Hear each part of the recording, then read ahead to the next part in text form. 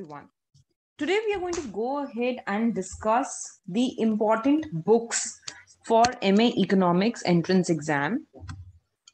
So, first of all, to begin with, we'll start by understanding which are the important books in microeconomics and how to go about the curriculum there. See, I like to divide the entire microeconomics in three important parts.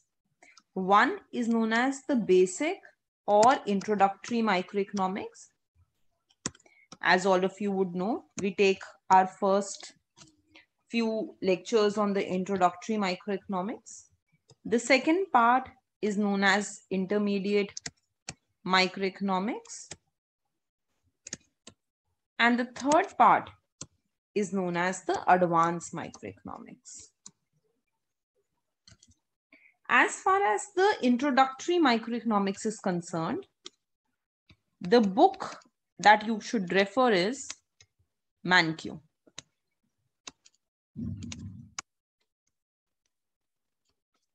You have to do relevant chapters from this. You have to do all back questions from this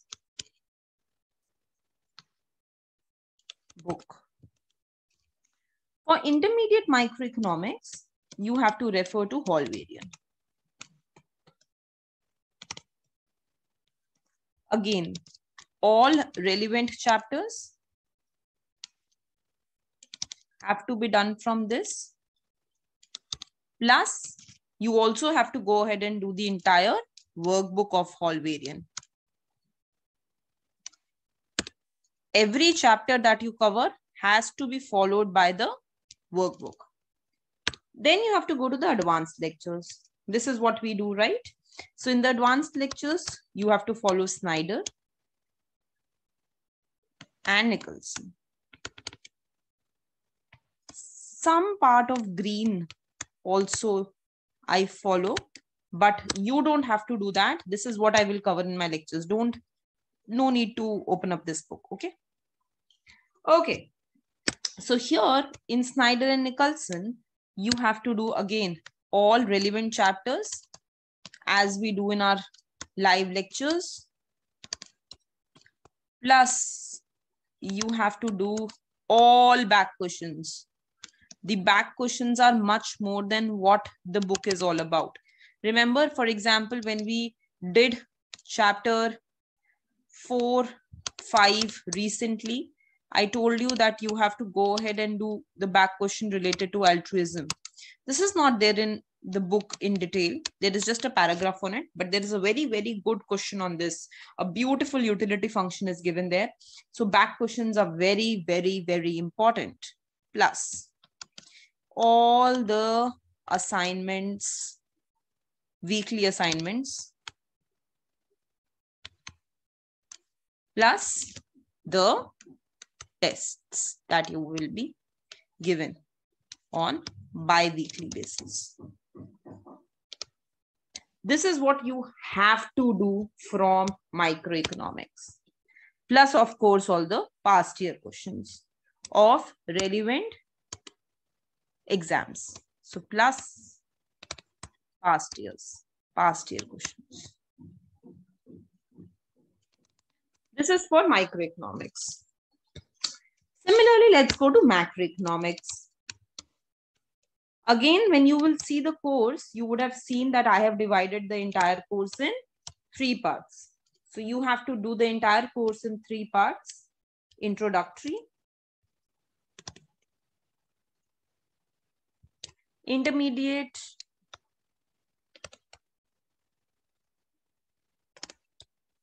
and advanced. Achha, one thing here, right? So if you will see the microeconomics part, I have given a note there. That note is what you have to read through. You have to read what the note is saying. You have to understand what has to be done when. So for example, I have given you steps that cover this and this from the introductory lectures. then follow it by this and this of the intermediate lectures, then do this of my advanced lecture, then again pick up from introductory the next portion, then intermediate and so on. Read that note and only follow this pattern. Don't go through all the introductory at once and all the intermediate at once. No, you have to only follow things in that pattern. Okay, so here also you have introductory, intermediate and advanced. Now, when it comes to introductory, you have to go ahead and you have to do from your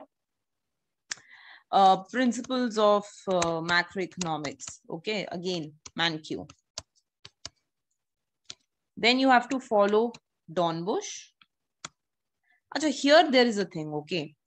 Now, when it comes to intermediate macroeconomics, Dornbusch would not be enough.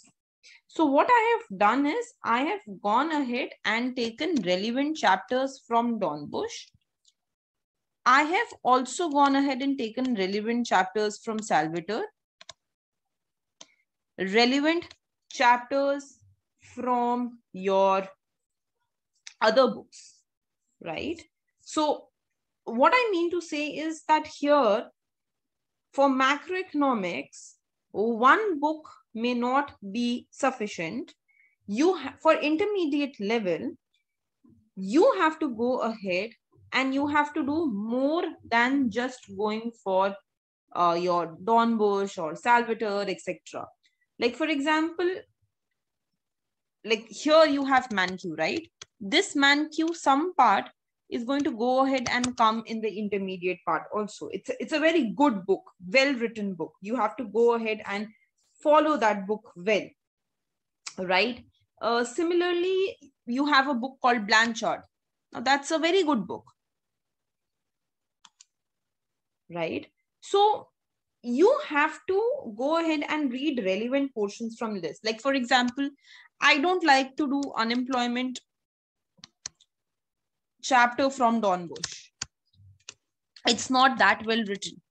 I like to do labor market and unemployment from other books also, right? So that mix has to be maintained. So these are some of the books, but of course, you know, if you want to go ahead and follow one book, I would suggest it to be Dornbusch. And then advanced lecture only and only lectures. No book for it. Because here I'm going to add mathematical portions to my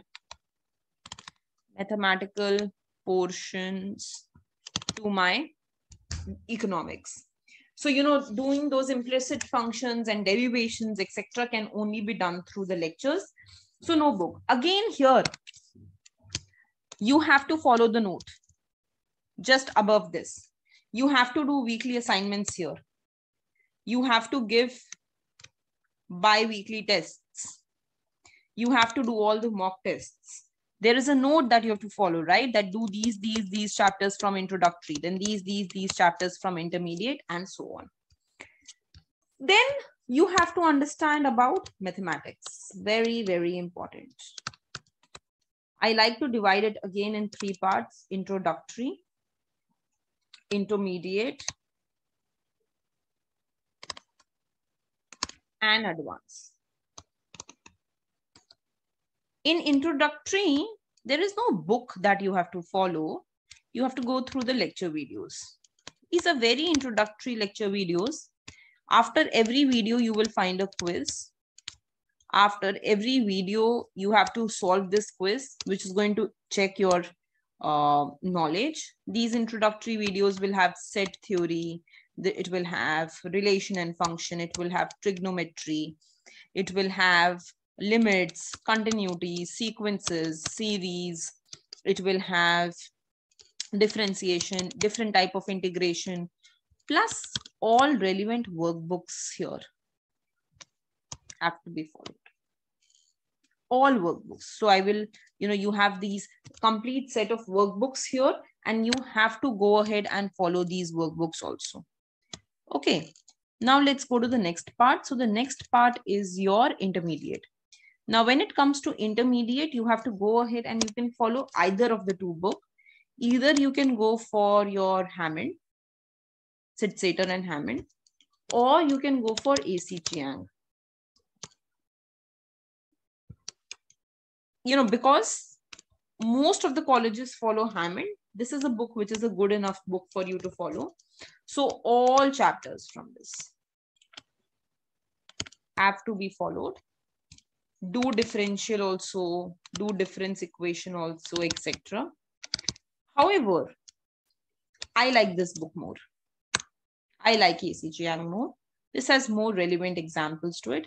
So again, this is a trade-off. You want to go ahead and follow any of the two books, it is fine. Advanced, only lecture videos are enough. Okay. That's one thing here. Introductory and intermediate has to be done as soon as possible, because I will be using this differentiation, integration, etc. thoroughly in my microeconomics right from the beginning. From my first or second lecture of advanced videos, I will be going ahead and I will be using differentiation, integration, continuity, etc., concavity, convexity, quasi-concavity, convex set. So as soon as possible, you should quickly go through these videos of recorded introductory and intermediate section. Now, fourth, statistics. For statistics, again, I like to divide the entire course in introductory, intermediate, and advanced. Introductory is where you have to do those lecture videos. Plus, for each video, you have to go through the quiz. Intermediate is where you have to go ahead through a book called DeVore. All the lecture notes, all the videos that are prepared for this intermediate course are actually through DeVore. So you have to go through DeVore. And for advanced, again, my live lectures or lecture videos are enough. Here you can follow SC Chand also, an equally good book, but you have to do all back questions.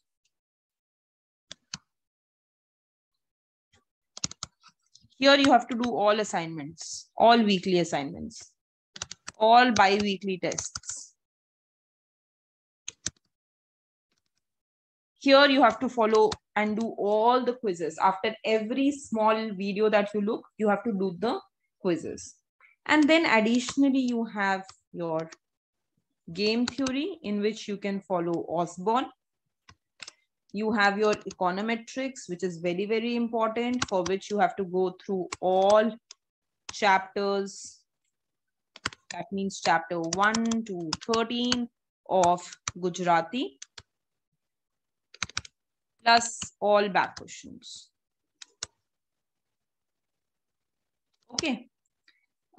This is not required for IIT JAM in much detail. Only first 4 or 5 chapters are enough for IIT JAM exam. Otherwise, you have to do all the chapters. This is also not required for IIT JAM in detail. And then you have to read through definitely some part of Dev Eco, International Eco. Only lecture videos are enough. And your Indian Eco.